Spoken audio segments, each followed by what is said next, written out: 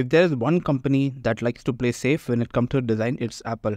That is why it is very hard to believe that Apple would opt for a wacky looking fidget spinner like camera island design for the iPhone 16 Pro.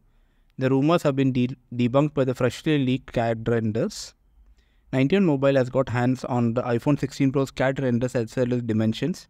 The report paints a picture of a phone that will resemble its predecessor at first glance but will still also be noticeably different. First of all, the iPhone 16 Pro is rumored to be 8.4mm thick, making it slightly taller, wider and thicker than the iPhone 15 Pro. It will be 149.6 into 71.48 mm, while the iPhone 15 Pro is 146.6 into 70.6 into 8.25 mm. Surprisingly, the screen is expected to grow from 6.1 to 6.3 inches.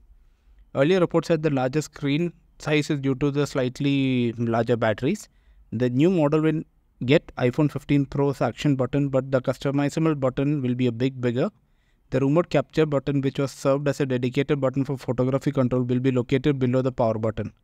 91 Mobile claims the power button will be capacitive, which is in line with earlier reports. The camera bump is unchanged. The phone will retain the dynamic island, silencing rumor that will get a punch hole cutout. While the design is not a departure from the iPhone 15 Pro, it will still be meaningful change that the screen is getting bigger. Users will get a new camera button, which will give the phone a feel of professional cameras. The handset is rumored to get 48 megapixel ultra wide as well, and the iPhone 15 Pro Max's 5x telephoto camera. It will be powered by the new A18 Pro chip based on TSMC N3E 3nm technology.